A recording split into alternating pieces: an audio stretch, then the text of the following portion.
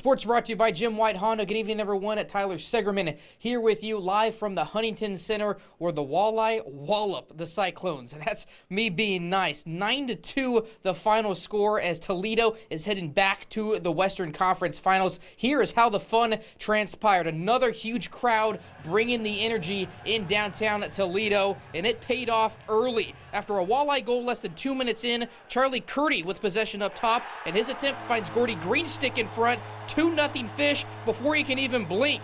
Opening period winding down now. Brandon Hawkins looking to provide a jolt, and his wrister flies past everyone for his 6th goal of the playoffs. Outcome pretty much inevitable at this point. But the home team still kept pushing. Second period we go. Toledo on the penalty kill when Andrew Sturts pops free and sends home the backhand, his 2nd tally of the game. Then on the man advantage, Riley McCourt fires ahead toward TJ Henzik, and look out water bottle. Everything going right for the Walleye. 7 different players score a goal tonight for Toledo as they go on to win 9-2, setting a new franchise playoff record for goals scored.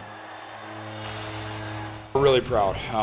Again, the whole mantra of earning that handshake, it's hard to do, but our guys earned it there tonight with the way they played a complete game, and that's what we talked about. This is going to take a complete effort from everyone inside that locker room pulling together, and I mean, from the drop of the puck right to that final buzzer, I just thought we played a complete game. Everyone's just pulling the rope the right way, and it's everyone. Everyone wants it so bad. We score our 9th goal, and you look up at the guys in the suite, and they're all jumping and cheering, and there's not a lot of teams like that, and it shows how close we are, and we can't do it without everybody, and we're going to keep working together, and hopefully we head into the next one ready to go.